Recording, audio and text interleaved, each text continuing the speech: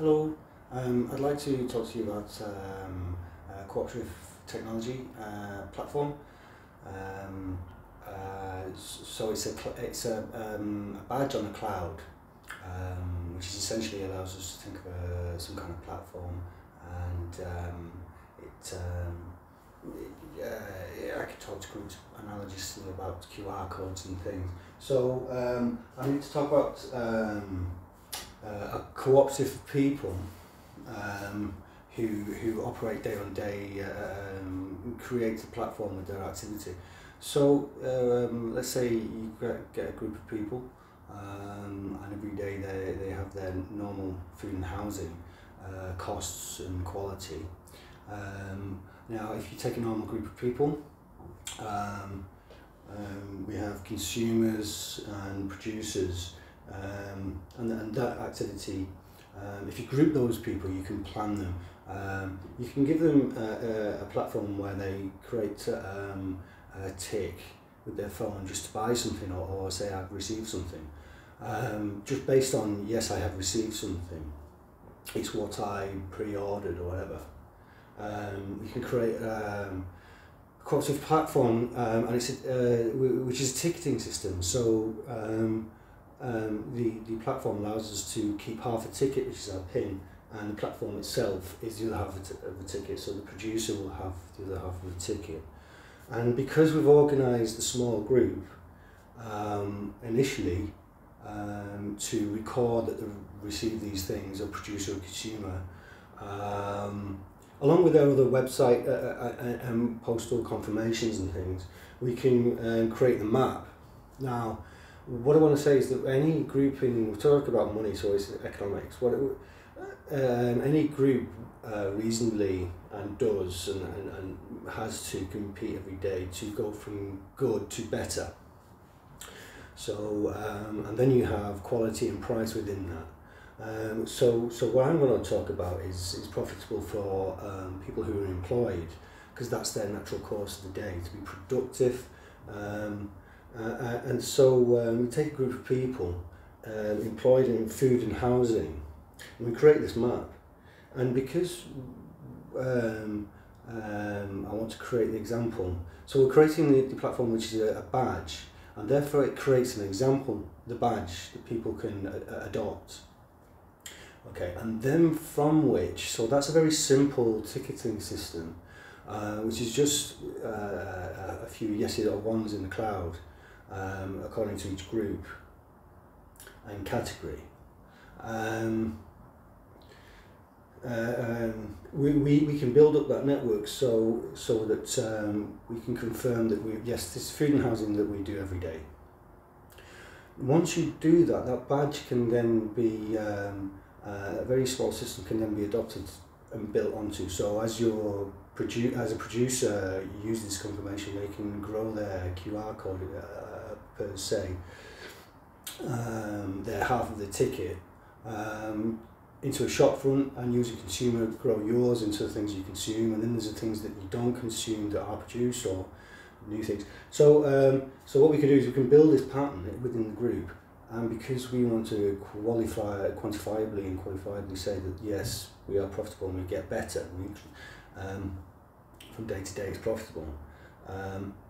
We want to, what I'm suggesting is that I want to put homeless people in there.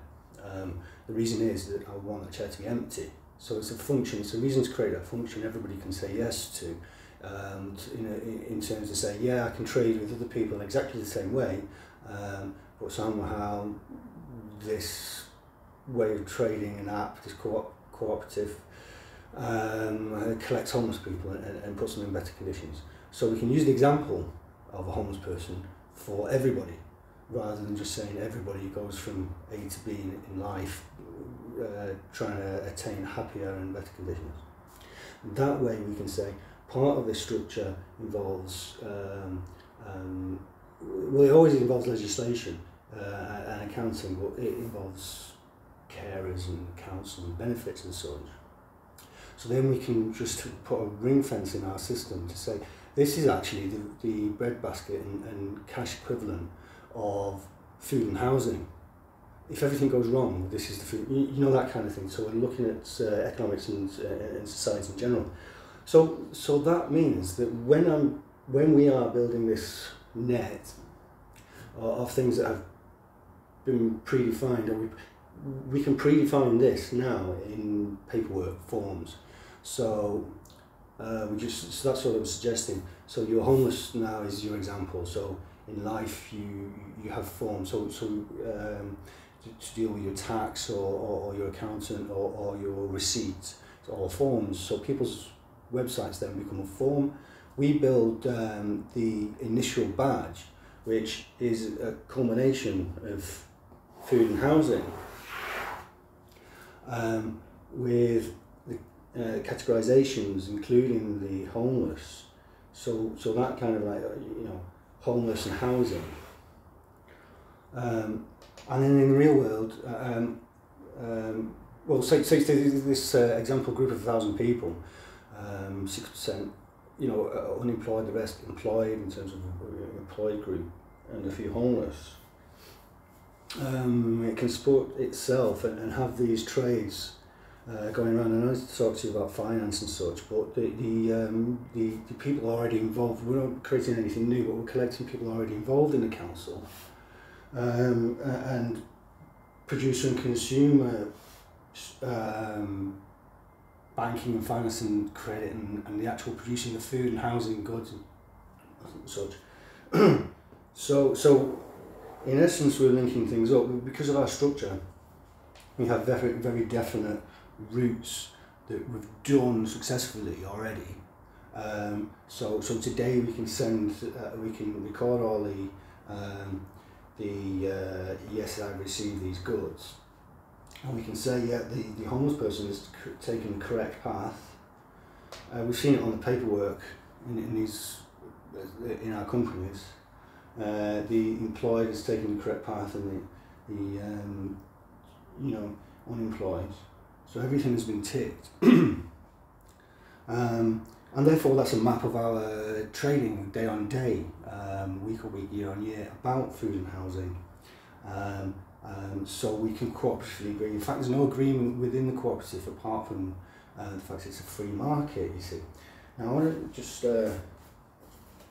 answer that. So we've got a set group, and what we want to do is create that platform badge and allow people to integrate and put their own forms on.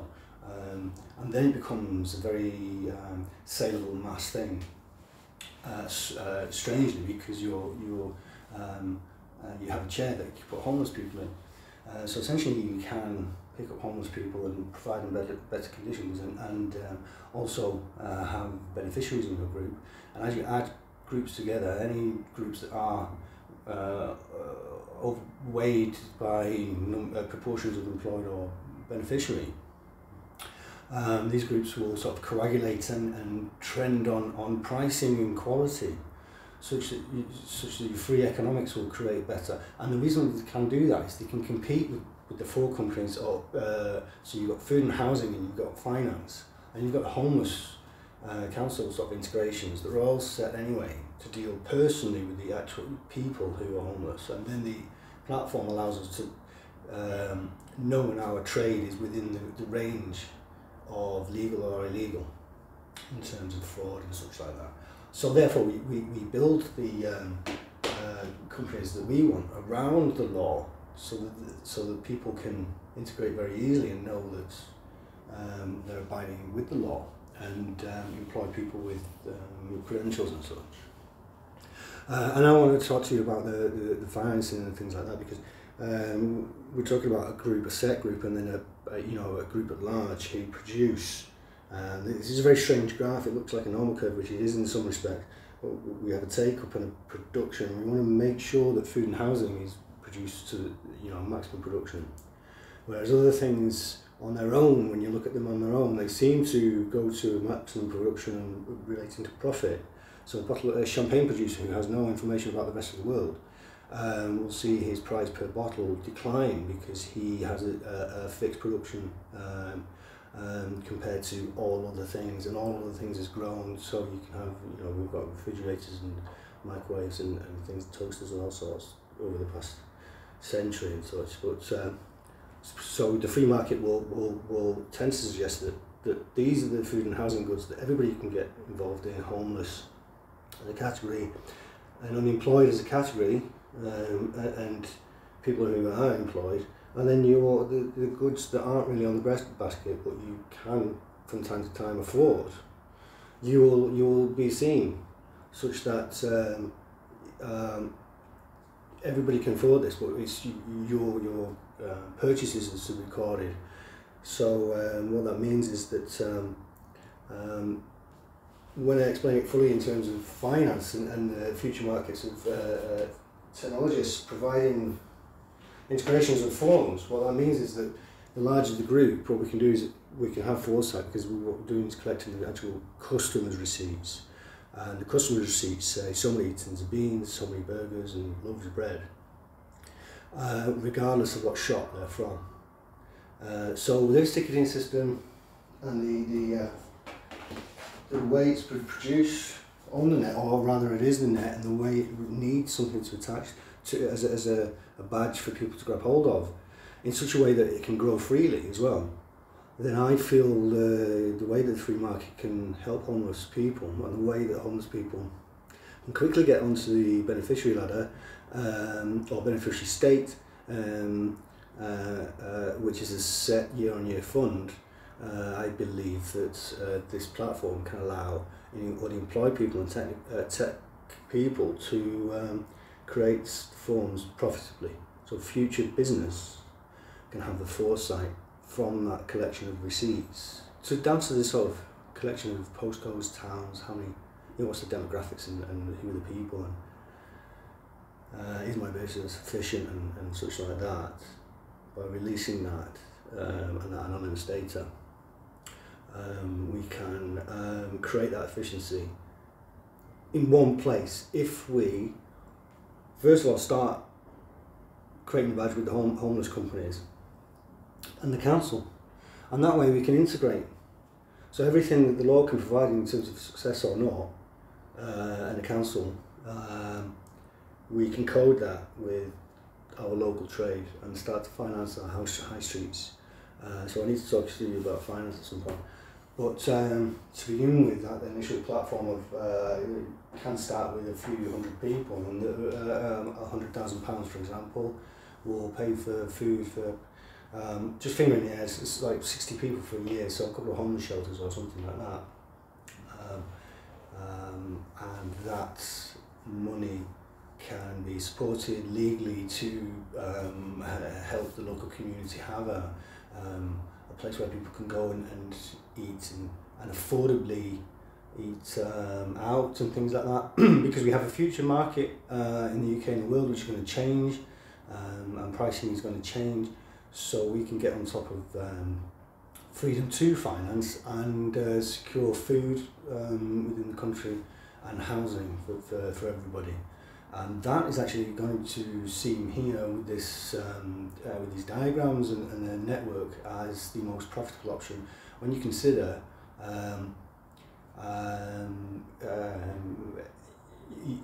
any decision regarding finance and competition. So so it's really liberating finance for the local community.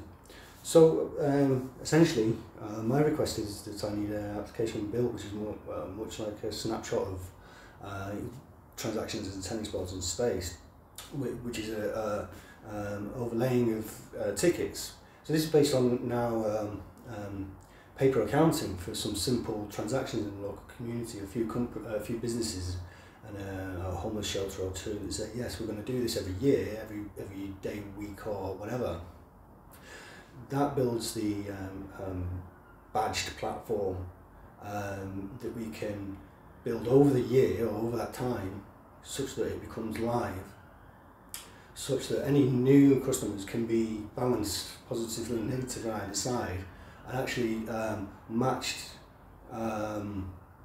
So we can create something when that farmer has sold his produce to businesses that are 100% cooperatively integrated. That can provide and knowledge and foresight for people who want to have a chippy in a place that doesn't have a chippy. But that's a technical issue, because things have to be on the shelf to be measured, which is why we need a shelf for the homeless people, so that we can measure people in case they go missing and don't eat. Yeah, that's my request. And from that, really, the large amounts of money are in the future, where technical people build integrations and forms and persecute the economic graphs in the techniques of production, so that people who can find out whether their business is productive, and then technology can have a way of finding out what is financeable in future as well. Okay, so thank you very much. My name is Jared Shrian, and I want to build a cooperative trading, ticketing platform and financing in future. Thank you very much.